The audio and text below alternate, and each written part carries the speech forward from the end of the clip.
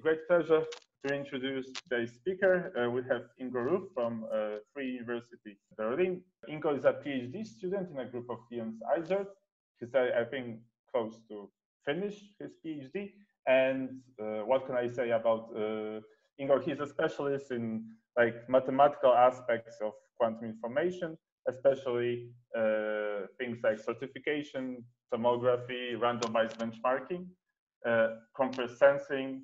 I'm improvising here a bit, but I think that's more. I'm flattered. I'm yes. Totally flattered by these words. Right. Right. And today he's gonna tell us about semi-device independent approach to tomography. So there are different people mean different things by using semi-device independent. This phrase semi-device independent. So I'm very curious what Ingo has to say. Please, the screen is yours. So the title is already kind of bad style because we're introducing a lot of buzzwords. So first of all, thanks a lot for the kind word. This was really flattering me. And thanks for having me and letting me share this work, which we put on the archive during the summer. And we've been working on this for quite some time. So Jadwiga started at this with his now master student, started with a bachelor thesis working on the project, and Dominic and Jens, this was our joint venture. So coming back to the buzzwords of the title, there's a well-defined notion, I think, of what semi-device or what device independent means. And I use a different word. I use the word semi-device dependent, which is, so there's an in missing here for good reasons, and I'll explain in the motivation of the talk why we want to call also some methods semi-device dependent as opposed to semi-device independent. And the other thing is, it's about tomography. I'll talk about the scheme which will do quantum state tomography, but in a blind way. And the blind is regarding the exact calibration of the device. So this will be the topic of the talk. And let me start with a motivation, which I think I don't tell you much new. There's a lot of hype about that we're actually able to build. This is even like the older Google chip. These incredible devices, industry is joining in and really scaling up the endeavor there. And we have quantum computing devices that operate already at a fairly interesting level, at least to do basic research for them. But in order to fulfill all our dreams, we need high control over these devices. So, I mean, they are by far not as precise as we would like them to be. And this basically is necessary to have an entire zoo of ways to characterize these devices. And with characterization, there are different ways of characterizing. You can just be interested in certifying a device, that it's accurately performing something. You can ask for tomographic information, for example, that gives you some hint of what's going wrong, and then you are able to correct potentially by experimental control. So there's a lot of different methods and a lot of needs for these devices. But at the same time, since all devices which we use, including state preparation, measurement, and the gates actually, are kind of noisy, we actually want, okay, so now the disclaimer. So a lot of schemes which were envisioned in the past, for example, for state tomography, can be actually called as fully device dependent. So they are kind of like on this edge of the spectrum. At the same time, there are other very clever methods which are called device independent, which can then, for example, self-test a certain state or at least certify entanglement of a state. But at the same time, the amount of information which you can extract by schemes on this side is fairly limited compared to like the full tomographic information, which you can do in a fully device dependent, fully relying on a calibrated measurement device, for example. And there's actually a lot of huge stretch in between. And people have come from this side, so from the and introduced semi-device independent methods, where they, for example, ask for certain restrictions on the dimension of the Hilbert spaces involved in something like this, so a couple of assumptions. But at the same time, I argue that in the modern technologies, the interesting corner is kind of like this area, which I want to call semi-device dependent, where you just slightly weaken the assumption of fully device dependence towards more practical methods. So semi-device dependent as like the other error coming into the spectrum of making assumptions more realistic, but starting from the fully device dependent area. So we want to look at characterization methods for quantum devices which work under some realistic assumption and are partly or approximately characterized to some extent. Wait, I'm still like, because I must confess, maybe you didn't see it on chat, because like when I saw your sorry, title, I can open the chat. No, don't worry. Okay. No, I didn't. It was not to you. It was more like it was not directed to you. So don't. Okay. So I was like, when I was reading the title, because of like people like before, people often use this phrase semi-device independent. And yes, of course, I have fallen, even when I was introducing your title, I have fallen for this because like there exists like already like prior to your work, there exists like something in between device independent and fully device dependent, and people used semi-device independent, right? Yeah, but typically right? So wait, just the question. My question is, what is really like what is gonna to be like? What is the difference like between semi-device dependent and semi-device independent? So obviously semi just means like half the way. So I mean, so in every, I mean it's a spectrum and things meet in the middle. Yeah. But I think if the word how people are using it, like semi-device independence, typically really refers to starting from device independence and then using a couple of assumptions in order to get things going.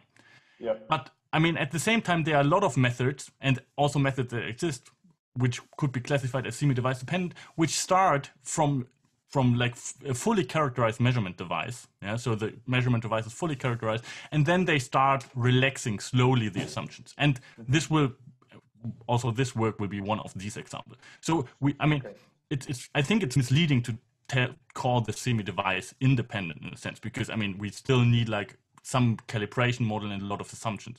But I would argue that still the more realistic, for example, randomized benchmarking would also be in the corner of like semi-device dependent work. You need still a lot of assumptions to get randomized benchmarking. There's a gate model and everything working. But yeah, so therefore I think like there's a need for another word for this corner.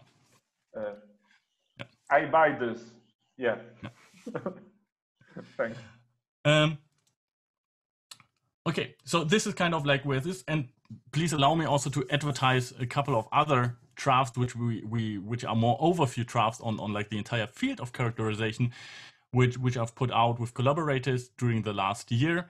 For example, like on all these characterization methods, basically, there is a technical review which was published in Nature Review Physics this year about quantum certification and benchmarking.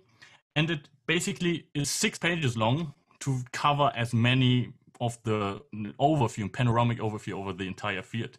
So it's a 6 pages really fast ride, trying to really get the stretch of what could be meant with certifying quantum devices, starting like from full tomography and then going all the way to blind computation and also more cryptographically inspired methods. And it tries to just, I mean, give you an overview and capture it. So it's a nice guidance. At the opposing end, we also like put a tutorial out together with Martin Klich, who's in Düsseldorf, on the theory of quantum system certification, which is more like a deep dive into a couple of techniques like randomized benchmarking, direct fidelity estimation, other like direct fidelity certification methods, also cross entropy benchmarking. So a couple of selected tools together with the mathematical framework in order to understand this. And while like this Nature Review is just text, the other one is like theorems and proofs, and also like introduce the mathematics you need. And then lastly, on the theory of randomized benchmarking, which also become a really broad field, we have just this month put out a huge manuscript trying to basically cover all randomized benchmarking methods which are out there and just pushing their guarantees to the state of the art of allowing for example, gate-dependent noise and still getting recovery guarantees for the data model in the randomized benchmarking work. So this just as a teaser, which I'll not talk about this. This talk will be about another problem, which is quantum state tomography. So in quantum state tomography, one wants to characterize the state preparation device typically. And the state preparation device can just spit out IID copies, or we assume it can spit out IID copies of a quantum state. Then this is fed into a measurement device, and then you may get out classical data, which is some vector, and the vector dimension of this data is m, which I will refer to often. And then you have to feed in this data into a classical computer, and the classical computer spits out your state estimate. Okay, but in practice, it's good to model that the measurement device also depends on some calibration parameters. So you need to calibrate this measurement device.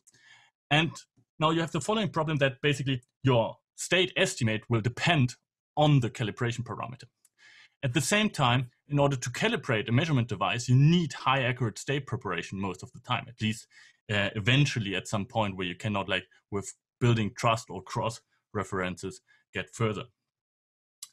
But I mean, improving state preparation was the very first task we started out with.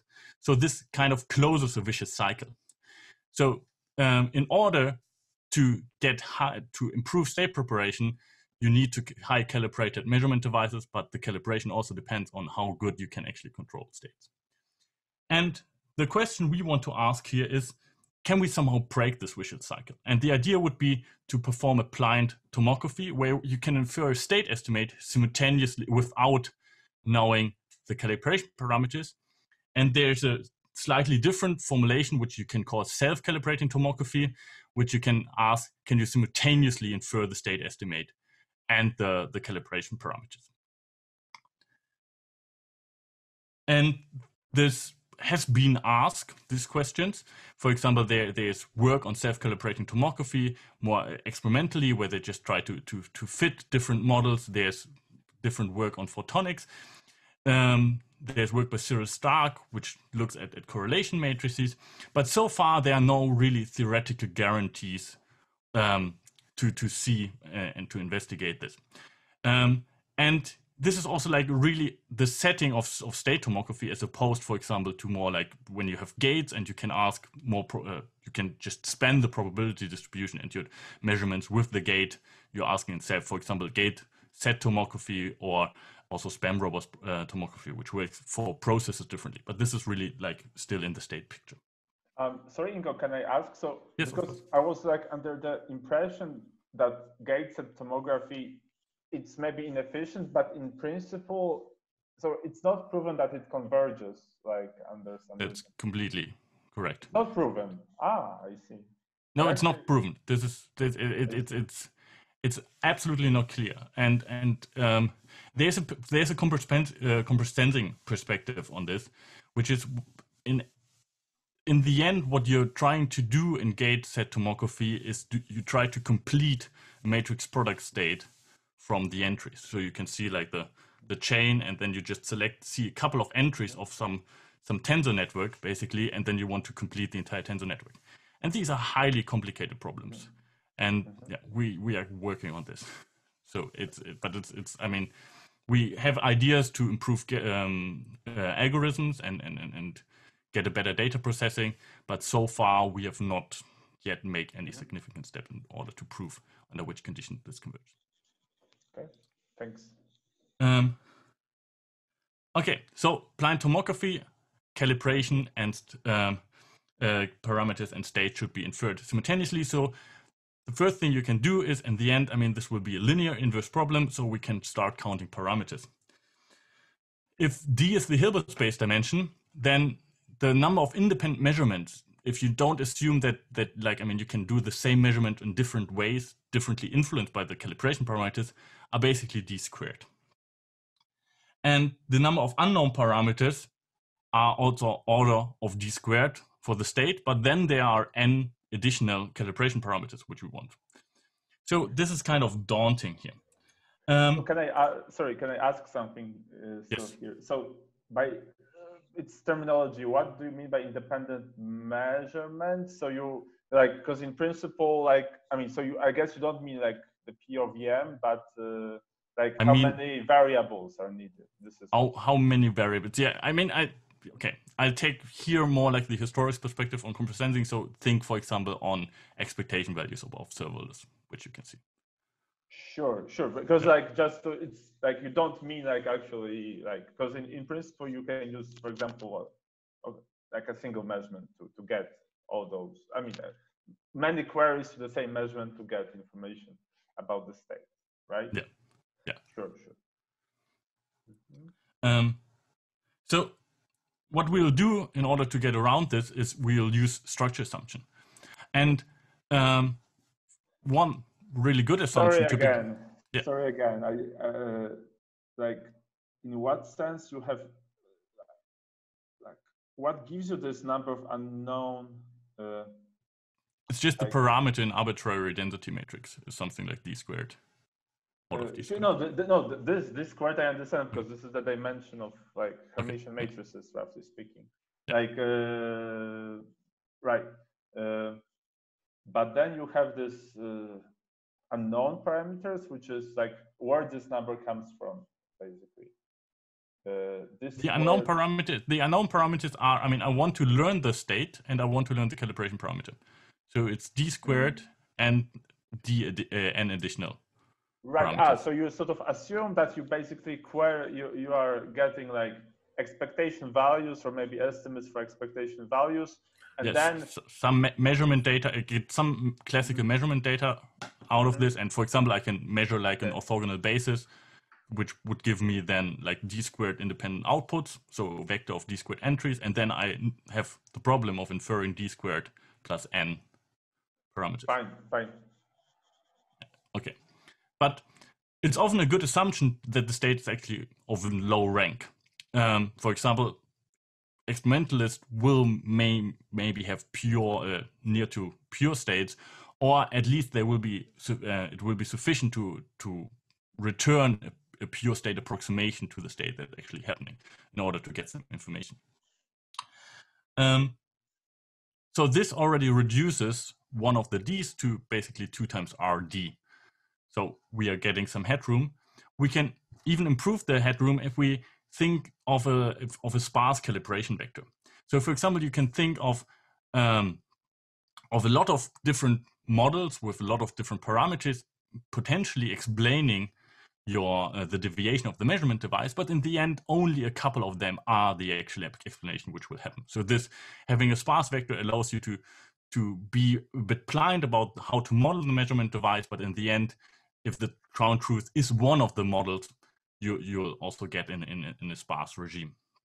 And this already like gives us r times d plus s log n, basically, information which we need to infer. And then the last thing, assumption which I want to assume in order to get started and be able to formulate the quantum, is that we actually have a linear calibration model. So think of this, that the device is already calibrated, there's a baseline calibration, and then there's a small deviation from this baseline calibration, and the linear expansion of this measurement model will actually work. So then basically the measurement device can just be modeled by a huge linear map, which acts on the outer product of the calibration vector and the rho, because the measurement will also be linear in rho.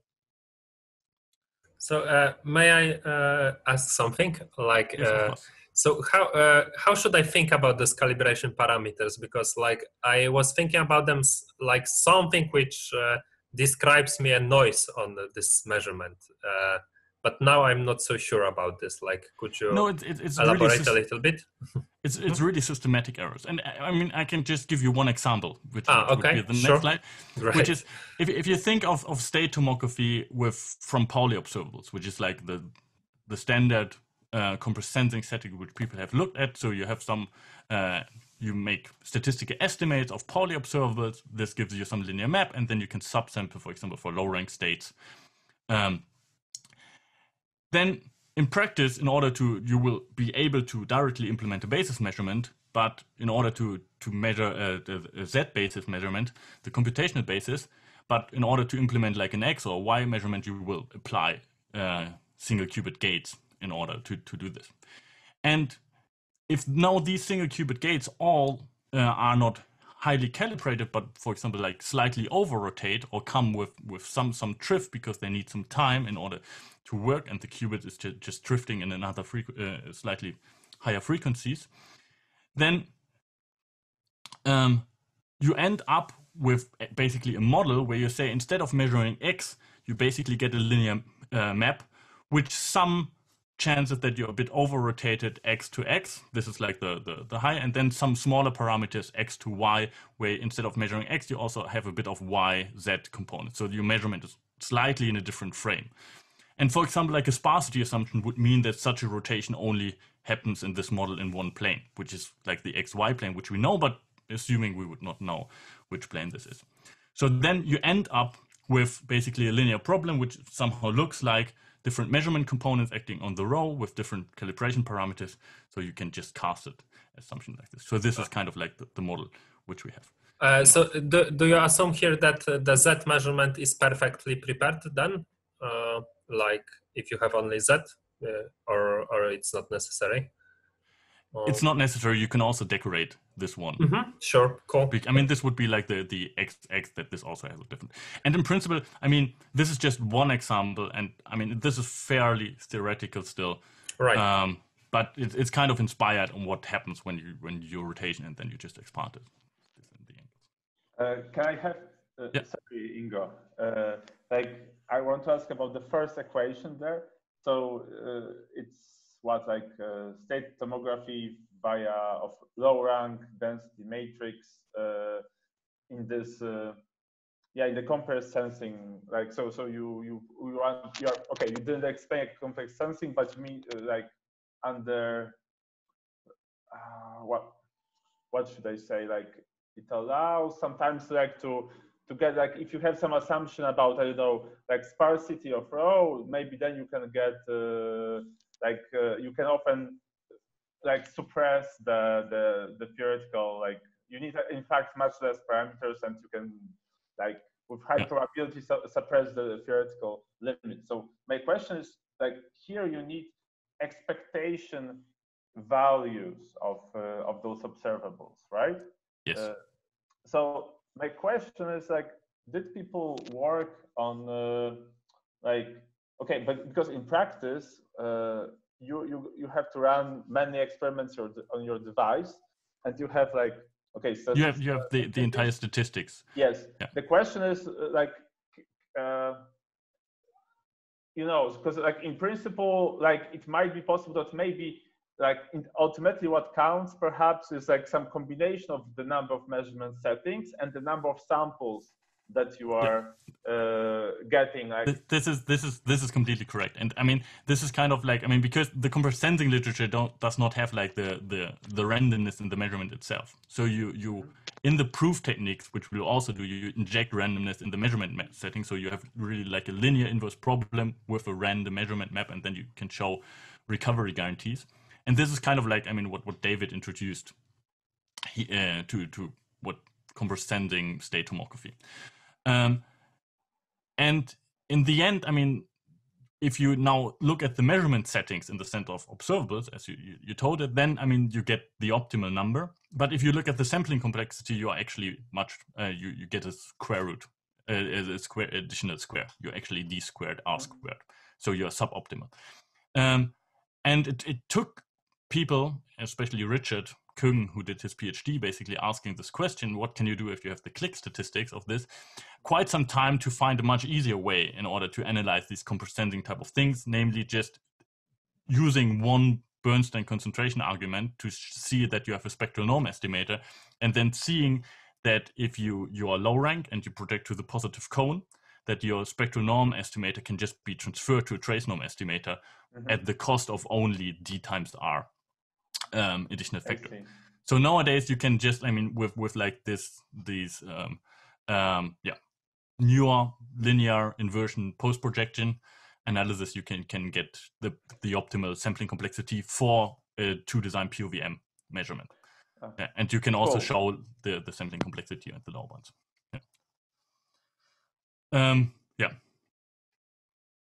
This work was not out there when we started this model.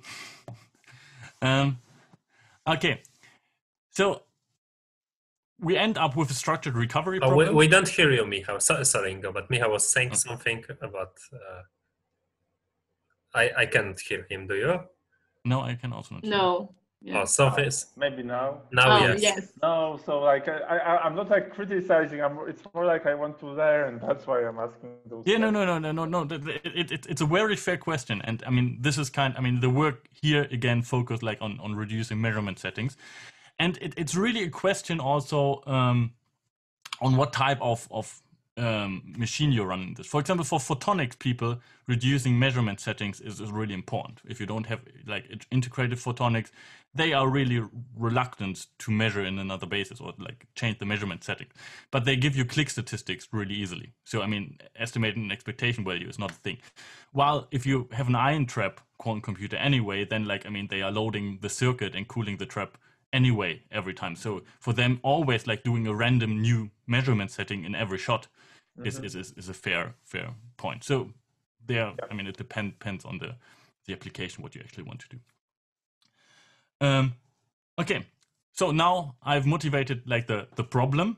So we are interested in solving like a linear inverse problem. We are given a vector y, which comes out from a linear map, which acts on some signal, which is of the form xi O times rho, and this signal is now highly structured. There's the one thing is it actually the outer product of two signals. The one signal is a sparse vector, and the other thing is a positive low rank matrix, namely a low rank quantum state, which is trace normalized.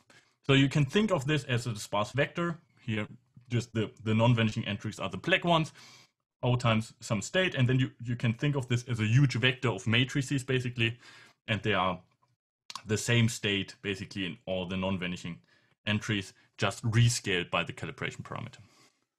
So it's just the trace basically which is the calibration parameter of these blocks.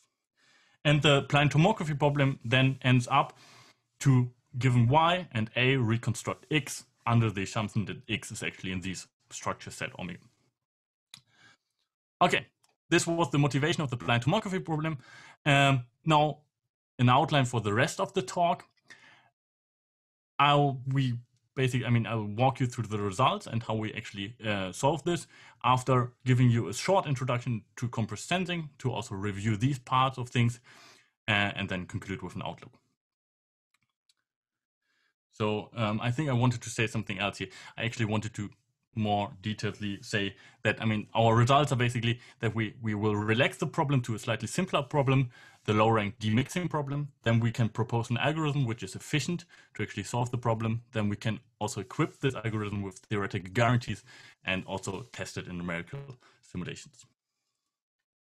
Okay, starting with compressed sensing. So what is compressed sensing all about? Compressed sensing is a mathematical framework to actually study these type of problems, namely linear inverse problems with structure. So a linear inverse problem, you can think of like a huge matrix and some vector, and you're given some data. And now given A, and this vector here is typically smaller than actually the signal. So the typical compressed sensing question is, given y and a, can we reconstruct x? And if m is smaller than n without any other structure assumption, the answer is simply no. We cannot invert this matrix. It's a small and fat matrix. But if we make other structure assumptions, for example, sparsity is the standard assumption in compressed sensing, then you can actually solve this problem, and then it becomes like recovering a signal in a union of subspaces. But you can also make other structure assumptions, for example, structured sparsity assumption. Instead of like just saying the vector has S non-vanishing entries, you can ask that the entries are in blocks, and per block there are only S entries, and then there are only a couple of vanishing blocks, or you can have like some tree model of this, and all these things also appear in practice. And for example, this work also is inspired on work which we have done on hierarchical sparsity, which was motivated from 5G mobile communication, so user detection in 5G networks. You can also have low rank assumptions for matrices, the non-commutative analog, or you can go to low tensor rank, which is, for example, the thing which appears in the gate set tomography problem. And the crux somehow is with the problem is that what you want to do is you want to find the vector with the smallest support node that solves this linear equation. And in general, this is an NP-hard problem. So you cannot hope to actually have an efficient algorithm that solves this. But there exist efficient algorithms that rely, for example, on convex relaxation. For example, you can relax the support, which is also called the L0 norm, to an L1 norm, which is an actual convex norm. And then this is an efficient linear program which you can run on your computer. And then what people found in practice is that it often solves actually the problem. And compressing, like the genesis of compressing was the insight how to prove theoretical guarantees under which conditions this problem is actually solved. It's kind of like an average easy assumption that on like an ensemble of matrices, you can actually, the convex relaxation actually solves the original problem with high probability. There are other algorithms, thresholding algorithms, which will feature in this talk, greedy algorithms. So this is like the convex relaxation. And also like more modern techniques like non-convex optimizations or manifolds. And we'll here see like thresholding algorithms combined with non-convex optimization. And these algorithms come with recovery guarantees. And to sum up, the compressing game is going to prove a recovery guarantee for a certain algorithm for a circle measurement ensemble and signal pressure. And we'll play this type of game in this talk. Original examples, which we already had, is quantum state tomography. You can find the arbitrary pure state from Pauli expectation values of Pauli measurements via the nuclear norm minimization, which is kind of like the relaxation of the rank from m times d log d, so instead of d squared Pauli measurements. But you can also generalize this to gate tomography. This is a work which we done 2 years ago. So the statement is you can find a unitary gate from a few average gate fidelities, namely just d squared, which is the degree of a unitary gate, average gate fidelities with respect to random Clifford matrix, via just a constrained least square fit.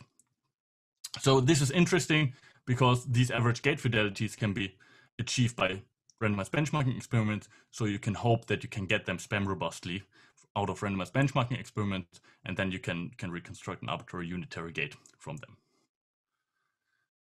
Okay, so what is iteratively hard thresholding? This is the sir, may I ask like about the previous slide? So are you talking about like finding the unitary gate in a sense that you put something in a device and you want to check what is the closest unitary that fits the data?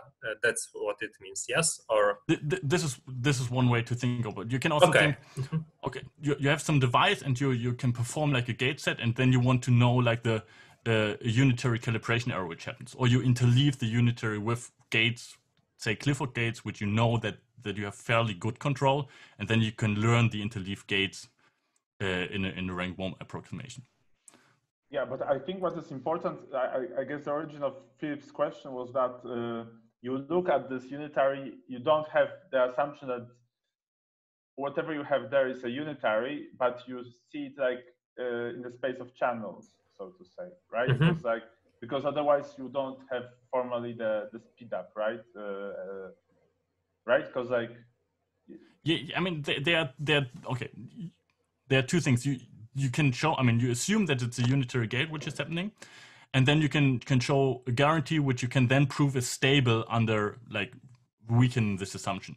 So if the gate which is happening is like highly mixed, then like I mean the higher rank, the higher cross rank operators just mess up your guarantee, and you will not see like the dominant component. But if there is some gap, so some dominant rank 1 gate happening, and then some correction, then it remains stable. So it's like a robustness of the guarantee. Okay, so iteratively hard thresholding. So another way to formulate the compressing problem is just to say I want to fit in the square norm. So fitting the data in the square norm, and I want to minimize the fitting error subject to actually my constraint. And the simplest algorithm which people can do is something which one would nowadays call projective gradient, but it's in compressing literature called iteratively hard thresholding, which is just you perform a gradient step and then you just project onto your structure. Then you perform a gradient step, project on structure, you iterate until you converge. And this works for compressed sensing problem because most projectors which you encounter in compressed sensing are actually easy projectors. For example, the original compressed sensing problem was NP hard, but the following problem is pretty easy. If you just want to project onto sparse signals, so if there's no A here, which was formerly, but you leave the A as just the identity, then finding this as sparse approximation to a vector is pretty easy. You just select the largest entry in absolute value and set the other one to 0. The same also holds if you want the rank R PSD projection. So you want to project onto like a positive semi-definite rank R matrix. You do the same thing, just the same operator, just on the spectrum, and you also throw away the negative entries if necessary. So these are easy projection. So okay, we had such a compressed sensing problem in the very beginning. We had like this highly structured set of some outer product of a vector and things. So can we actually calculate the projection, which would put us into business? And the first result which we prove is basically that there exists no polynomial time algorithm that calculates. So this is also calculating the projection. It's also an NP hard instance. And the proof basically can show that, like, I mean, you can reduce the sparse PCA problem to K-click, and you can then embed this problem into the sparse PCA problem. So like already the outer product of two sparse vectors is already problematic, and this is kind of like a non-commutative analog of this, now having a low rank matrix. So we face a problem that we cannot actually calculate this projection. But there's a slightly simpler problem which we can actually tackle, which is the problem of sparse demixing. So if instead we assume that instead of having an outer product, we just allow the different matrices in the different blocks of our matrix here to be also different matrices. So we just introduce this index I, and then we don't enforce that these matrices are all the same, but we let them differently. This gives us what we call the sparse demixing. Now we have the sparse sum of matrices, of different matrices. And we can look at the sparse demixing problem and ask the same structured recovery problem. And since our original blind tomography data set, like the outer products, is a subset of this, if we can solve the sparse demixing problem, then obviously we can also solve the blind tomography problem, but we introduced more degrees of freedom. And the sparse demixing problem actually circumvents exactly this hardness result, and you can use a technique which I refer to as hierarchical thresholding in order to calculate the projection. So projecting on these type of thickness is pretty easy. You just project every block onto a low rank matrix, and then you just select the largest blocks afterwards. So you have like a step-by-step hierarchical approach to actually calculate this projection. And this is what we call the sparse demixing algorithm. It's basically the iteratively hard thresholding algorithm that uses the projector onto like the sparse demixing structure.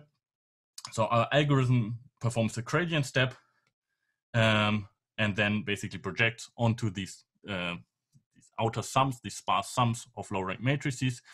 And then we also do a couple of more fancy geometrical tricks. So we do like a tangent space projection on the low rank manifold of the state of the manifold of lowering states, so you can project to the tangent space first in order to get better step estimates and stuff. So you can combine this with geometrical techniques to do this type of optimization in order to get faster convergence. In the end, do you get like some convergence guarantees, or you get efficient? Yes. So so now we have an algorithm. So now we can look what the analytical results we can prove about this. And the standard technique to prove these type of convergence guarantees or recovery guarantees in compressed sensing is to look at the so-called restricted isometry property. So if you can show that the matrix basically restricted to your signal class acts approximately as an isometry, so that it does not distort your norm too much, and there's a constant delta, then you can often prove recovery guarantees for these type of algorithms. And this is basically what we can prove if your measurement matrix A has like this omega delta, so for this signal class restricted isometry property with some restricted isometry property constant smaller than 1/3, then the SDT algorithm converges to the correct solution of the sparse demixing problem. So this algorithm comes with a full-fledged recovery guarantees in terms of a RIP. Now the question, of course, is, okay, what type of matrices A have this restricted isometry property. And this restricted isometry property has the problem that you can only typically make randomized arguments in order to show efficiency of them. For a fixed matrix, you cannot show to have an optimal restricted isometry property. So the simplest ensemble you can look of is if you say that the entire matrix just consists of blocks of random Hermitian operators then drawn from the current uniform unitary ensemble, the Gaussian unitary ensemble, sorry. And I'll just skip the details and just give you the summary. So basically you can show that if you draw this thing Hermitian Gaussian, then you get for this type of matrix a restricted isometry property. Sorry. I need to stop you for a bit. So, I understand that for specific A's, it's difficult to have this partial isometry property, and then for some random constructions, it's possible. But then, can you just go a bit slower with parameters? Because can you just recap what D was the dimension, R was the rank? I'll know exactly do this. So, so when we come now back to our degrees of freedom, so we look at vectors which consist entry-wise of matrices. So in the end, I mean, if we have Hilbert space dimension D, so we can think of this as n D times D matrices. So the entire parameter count without any structure is basically n plus d squared. So now the blind tomography problem we already counted. This is something like d times r. If we make a low rank assumption, every matrix is d times r, and then we have an s sparse vector, which basically is s times log n, because we need log n bits in order to encode the support, because the support is still random. So let s log n plus d r would be the optimal count. And now if you count the parameters of the sparse demixing problem, you end up introducing an additional s, so the sparsity, because you make the blocks independent again. So you have s d times r matrices. And what we can find is that for this really nice Gaussian ensemble, that then really the number of measurements which you need, or measurement settings which you need, is s log n plus drs. So we really get the optimal count for the sparse demixing problem, which is not the most we could hope for, because we relax the problem to another problem. So we are not at the blind tomography problem, but at the same time, I mean, you only have the log n scaling. So if you're really in the setting where your calibration parameter are sparse, then this might not be a price too high to pay if you make this structure assumption. So I think I could have changed this also with the pictures. So we can show that you get a recovery guarantee for the algorithm, and you can also under impractical, but say, this is a model where the measurement and the calibration are as unstructured as possible and as uncorrelated as possible. We can show that you get away with optimal number of measurement setting for the sparse demixing problem. So the price you actually have to pay is this additional s in the scaling, which might not be too bad. Okay, then you could also make another heuristic approach to the algorithm, which is just you can solve it with an alternating least square algorithm.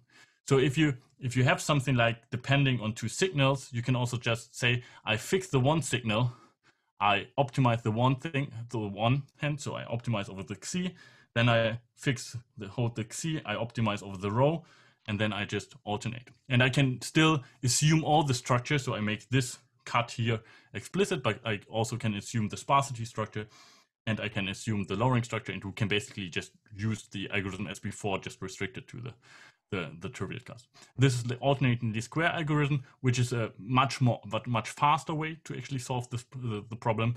But then we are not in compressed sensing land anymore, and it's hard to actually prove recovery guarantees. But this is kind of like a heuristic algorithm which can deal with the same problem. Why am I telling this? Because we also did a lot of numerics, and we did numerics with the demixing algorithm, but we also did numerics with the ALS algorithm. So this is if you say your measurement is random subsample Pauli measurements, and also your calibration blocks, so whatever mix is also just random Pauli measurements.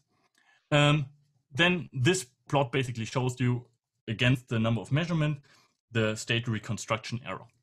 So there is some level of the calibration coefficients, which is like 10 to the minus 1. This is like the size where the calibration coefficients are randomly drawn around.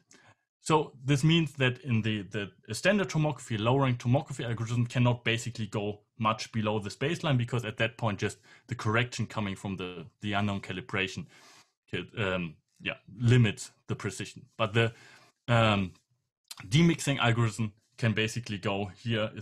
This is the median, which is plotted, go basically much lower to 10 to the minus 4, which is then only bounded by statistical noise. So this illustrate that if you have calibration parameters, which we set up in the data here on numerical simulation, that you can actually beat standard tomography by just adjusting for this. And just question, because like things are moving fast. So the error, how do you measure the error? Is it like in the Frobenius norm or the? This is the trace norm error. Trace norm. Okay. Hope. Yes, this is trace norm. Okay, and this is taken like from how many samples? Because I understand that simulations were to like really sample these measurements, right? I don't have the number written here. So this is typically sure. So we just we just calculate the expectation value and then we just simulate the shot noise on it. Okay. Just to speed up. So we just sample then from a binomial distribution around the mean. Yes. But you can basically see that think that like the sample complexity will be something like 10 to the 4 or something like this, or 10 to the 3, whatever you need in order to get this cutoff to 10 to the minus 4. Most probably, since this is epsilon squared, it might be that we have like something like 10 to the 7 or 10 to the 8 number of samples in order to get like the thing. So if the statistical noise just moves up like your limitation here, you also like don't have that much of advantage. And it's for 3 qubits, right? Pardon? It's for d equal to 8, right? Yes. Yeah. This is. Okay, but as far as I remember, what you need to estimate here is the expected value of the like local Hamiltonian, right? Or not? No. Okay, sorry, my bad. No, it was like a generic Pauli string. It's a Pauli string. Yeah. Mm-hmm. Sure. Yeah. Thanks. Exactly. Right. Mm-hmm. Okay. Then I presented you like a more realistic setting where I talked about over rotations and under rotations in the very beginning. So they were like when you have to implement your Z basis measurements and then they are over rotated. And what we found that this, we know that if we have enough random and the calibration measurement setting is unstructured enough, then we actually have an analytical guarantee. But in practice, like the calibration model will be not like this. It will be somehow correlated. And what we found, what was a bit disappointed, is that the SDT algorithm is not able to tackle the realistic setting, which I teased in the very beginning. So there we had to resort to our constrained ALS implementation of this. And there we got really nice results. So also like for these over rotation, under rotation settings where you actually recover the over rotation, under rotation, the alternatingly square algorithm with the structure assumption is able to basically, at not that many measurement settings, this is 4 qubits now, actually reconstruct the calibration parameters of this model and then also be able. Sorry, can you just recall those over-rotated, under-rotated Pauli measurements? Sorry, I don't remember what they were really. Yeah, no problem. Let me go to the slide. I thought about having the slide again once before I do this. This would be so. The idea was you subsample some Pauli matrices, which is the actual experiment which you want to do, and then you estimate every Pauli expectation values of some Pauli string with some precision. But then you say in order to implement actually Z in X and Y measurement, you come with additional constraints, which ends up in basically giving you different parameters in this thing. So if I have, for example, the Pauli string, I want to measure the Pauli string x, y, z, then then I also get one correction block where the x is replaced to a y, decorated with some parameter c, x, y, and one where the x is the y is replaced by z with the coefficients in front of this, and then I just keep the linear terms of exchanging all possibilities. So you can sort of think of it as like some random Pauli random Clifford errors or something like that, right? You can like view. It's an arbitrary rotation. It's not really a Clifford error, because I mean, what happens when you rotate a bit? But this psi, is it like this psi is like those psi's are arbitrary, let's say. Yes, exactly. They are some small angles. Yeah, and the size is actually what you want. It's kind of like on every qubit you have like the same type of over rotation in your Hadamard gate. Let's say you do like a different angle in x, then this is actually then something like I understand. two So sides. you can just physically you can just model it by random rotations applied, let's say on every qubit individually or something like that. Okay. Okay. So for these type of things, we are actually able to with a fairly reasonable amount of measurement settings to get the parameters, and again, I mean, beat the unfair comparison against standard tomography that just does not try to actually estimate the parameter in the first place. Okay, so let me sum up. We started with facing this vicious cycle of having to calibrate a measurement device to do state tomography. And we asked the question, can we simultaneously infer rho and psi? And the first things, we have an analytical answer to this, yes, not with an optimal complexity, but we have a recovery guarantee with a slightly suboptimal complexity. And we do about this by exploiting structure, the low rank and the sparsity structure, to get into a regime which is actually interesting. And get enough headroom in the number of degree of freedom to invert the map in the first place. Then we relax the problem to efficient projection. We use geometrically enhanced iteratively hard threshold algorithm to do this, so some compressing type algorithm. We can prove a RIP-based recovery guarantee, which basically is the assumption that your measurement is not structured enough, or the calibration measurement model is not very structured. Then with high probability, we have a recovery guarantee. And this paradigm of using the structure in order to do blind tomography also solved in this semi-realistic model of trying to recover rotational angles with the heuristic algorithm. Okay, with this, I would like to thank you for your attention. Yeah, thank you, Ingo, for a very nice talk. Thanks. Right. We have time for questions, comments. I did ask many of them, so please, guys. Yeah. So small question, maybe I missed this. So a few slides ago, when you had to use heuristic algorithm. Yes. So sorry, what was the bottleneck to not use the thing with the iterative one with the RIP current? Yeah. So this is kind of like the setting which I present in the beginning, where you really have like this rotation. So there's like a deterministic way to produce from like the random set of Pauli words, which is like your target measurement, which you want to perform, to produce like the calibrated corrections to this, which can kind of mix in with lower parameters. So there's a deterministic way. And thereby they are also kind of correlated and structured. And especially a lot of these lines which come out are actually zero. So a lot of like, I mean, corrections do not feature in this thing, because if like a measurement line does not have an X string, then I mean there's no contribution of that line into the XY. And we just numerically find, I mean, I think it's kind of hopeless to prove any and like reasonable recovery guarantee, but at least numerically we find that unless you go to ridiculously high system dimension, where then we run into the problem that we still have to recover D times D matrices and blocks of them, that it just does not recover it. it gets a long way. So, for example, you can discriminate between different calibration blocks with the algorithm, or you can find like one calibration correction if the target measurement is not there. But like the entire thing just didn't recover. Thanks.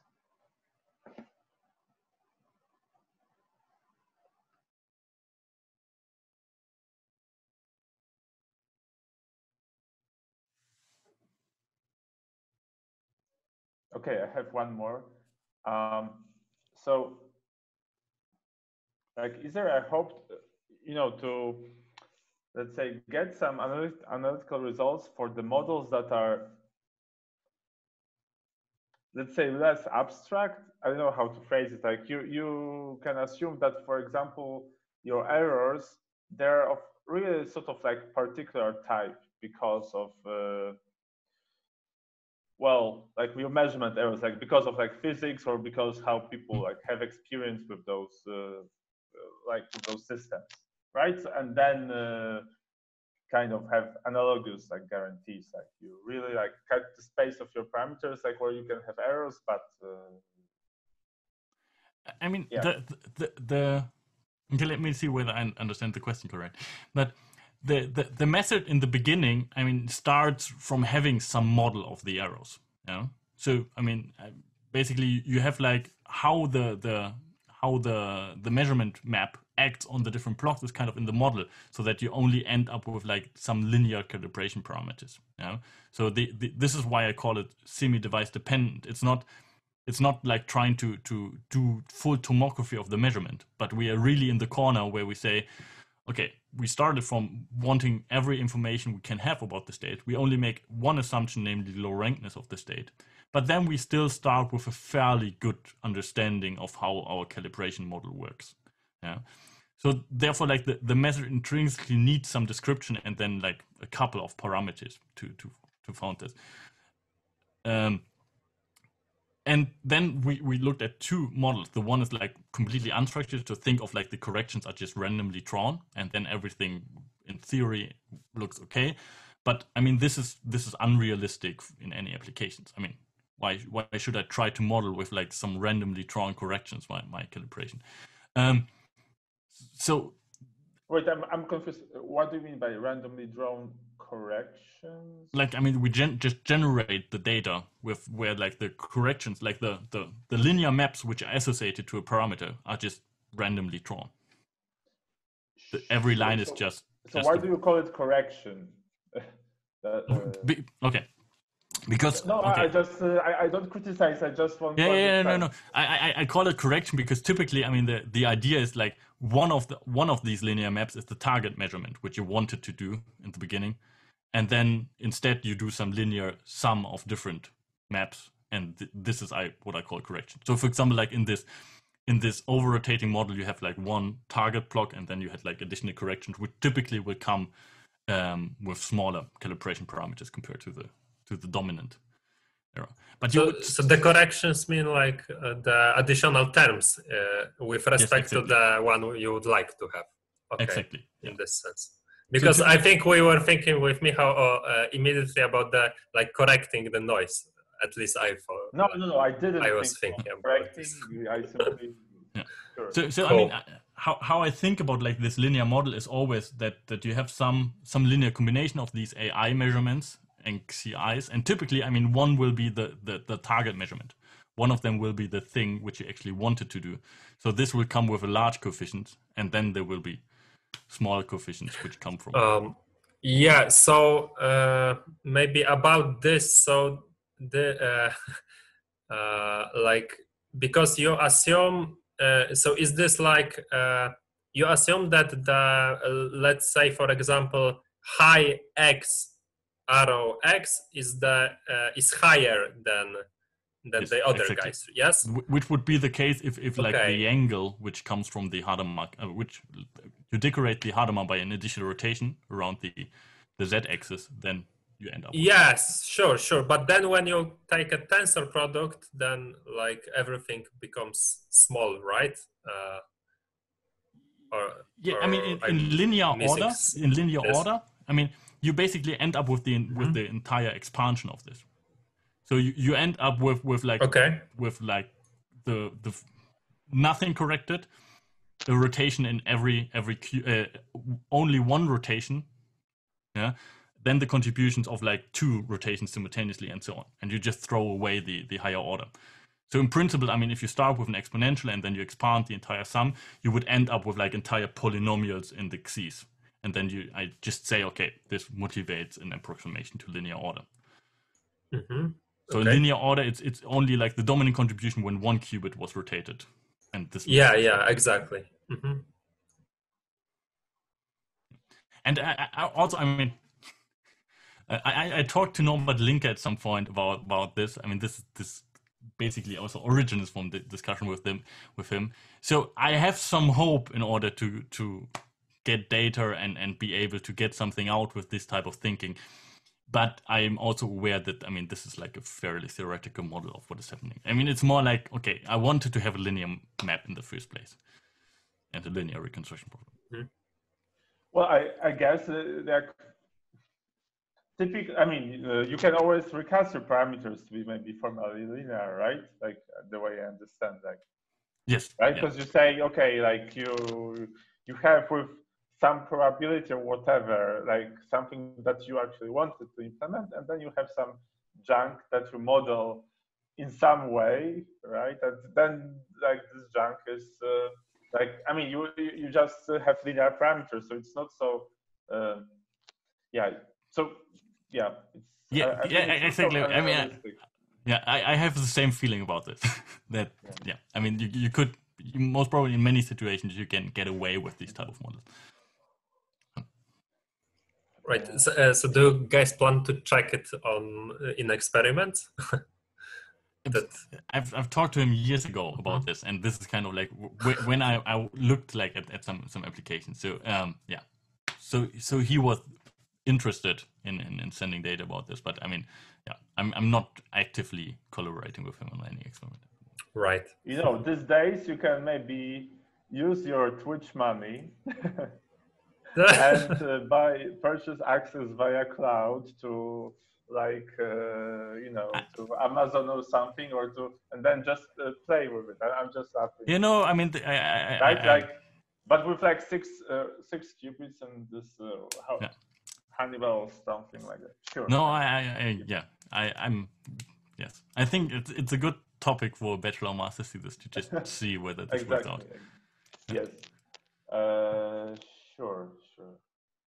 All right. Any more questions to Ingo? Last chance, guys. So, do you have maybe some prospects on the like this type of scheme, but when you don't actually have possibility to really estimate those expectation values reliably, like, you know, some few shots scenarios, which this is also like practically quite relevant, right? Especially if this Pauli string is long, because then like the sampling complexity is daunting. What, Michał? I mean, if you have just a few measurements, and it's not daunting, like to estimate those. Well, yeah. So I meant that's the motivation. Because if I mean, the measurement complexity does not scale with the length of the string. It's just the problem that, I mean, if your state you want to recover becomes large, then already like r times d many of these words will be daunting. But I mean, for everyone you will just invest 1 over epsilon squared shots. Okay, right. Yeah, this is it's a good question, and I think, I mean, it's worth modeling it like this, and then more look into like the modern, more projection framework which Richard develops. For example, I think it should be possible if you additionally, for example, assume that the calibration parameters are positive, then you end up in like a nice cone, basically, like it's like a clockwise cone. So the signal structure still has quite some structure. So I'm pretty sure that for this you can actually prove something about the projection, and also like how norms will translate it by the projection. So there's definitely a way in order to get more like these methods. And then also like just translate this to what Richard did afterwards, namely the shadow estimation, so that you're not interested in the entire state estimate, but only a couple of linear function on this from the same linear inversion estimator. So yeah, what is the takeaway message from here, that you can like think of this as like this structured long signal, which just comes with more structure than beforehand, and then try to do the same analysis in these type of things with the typical technology, which Richard is also using. I think it is a valuable way forward to say that you can infer calibration parameters and 24 fidelities with certain states in some efficient scaling.